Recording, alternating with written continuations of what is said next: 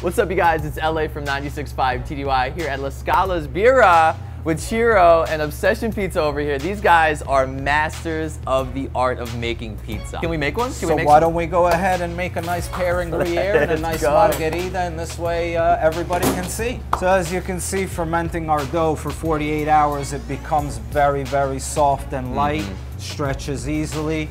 So here we have some cured tomatoes that we make ourselves in the house. We cure them with a little extra virgin olive oil, salt, pepper, oregano, and thyme. Then we have our base, which is San Marzano tomatoes imported from Italy. And as you can see, a little homemade fresh mozzarella. Now here we will have your Pierre and Gruyere, which, as you can see, we layer it with a base of garlic oil that we make in the house, which means we roast our own garlic and then turn it to oil.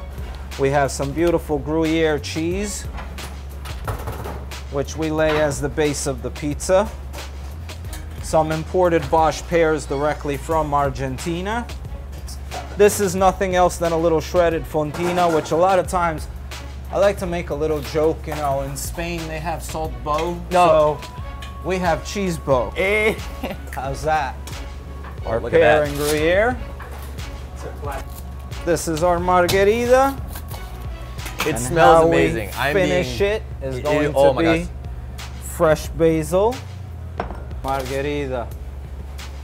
Our pear and Gruyere, on the other hand, we simply lay out on each slice. Our last touch, drizzled clover honey. Clover or clover? How do you say that in English? Clover. Clover. Forgive the foreigner. Sorry. I don't think anyone really knows how to pronounce it. And as you can see, we finish it with that. And our last touch will be a little decor for the rucola.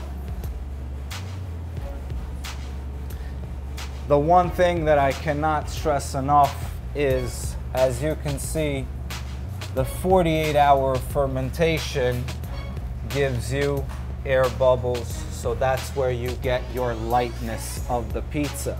As you can see, the crust is tall, but it's all air sockets in the middle. Oh, wow. So you're talking lightness on your stomach. Is that? Yes. Because you don't want to destroy the week of work, which you see. Oh, wow. Lightness.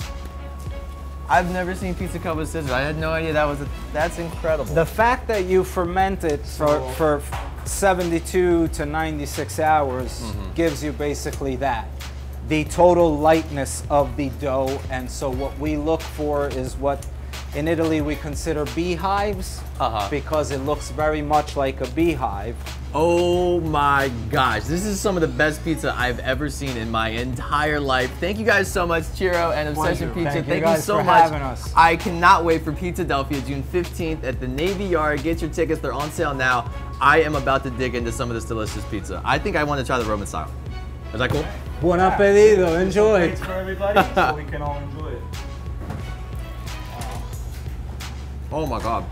It's so light and it's so good.